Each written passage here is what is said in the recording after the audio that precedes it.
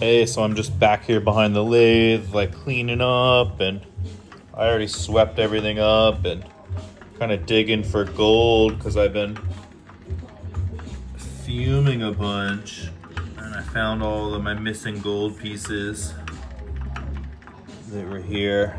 They were all kind of lost, and so here I'm also gonna do some lathe maintenance. I've got my Vactra oil in here, and so while the lathe is running,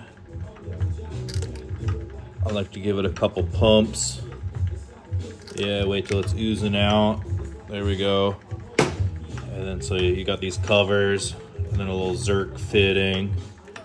Just unscrews. And yeah, just kind of stick it in. Yeah, here's just a couple pumps. Ooh, yeah. A little bit slower. Ooh, just make it tight. Oh, there we go. Now it took it. Yeah, just one little pump. Get the chains and everything lubed up. I do this maybe once a month, something like that. I'll do it to the other side over here.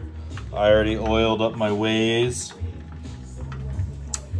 Which is this thing. This is what all these things, my carriage slides on, and then it's what the tail stock slides on right there. And then yeah, here's some more. I'm gonna lube up this right over here.